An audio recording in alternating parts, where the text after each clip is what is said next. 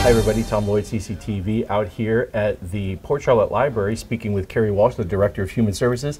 And Carrie, talk to me about this long-term recovery workshop you guys are going to be having today. So today is the day that it is our final workshop where we are asking our community members to come in to learn a little bit about the efforts that were made after the storm immediately.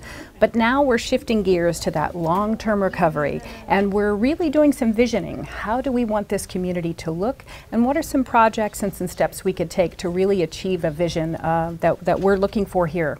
There's a couple different ways that we're looking for input from the community.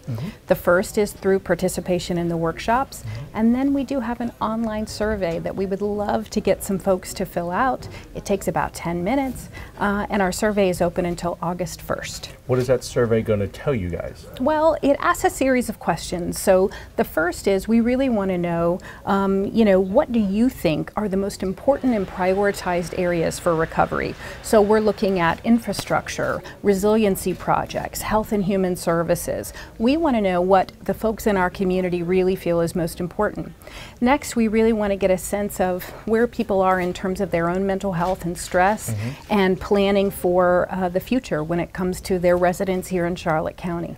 Okay, and you said that this is your last one. It is. However, the survey results will absolutely be a critical informer of this plan, and folks can get to that survey in a couple of ways. So it is on the coadfl.org site, which is coadfl.org, and it's right there for them to fill out.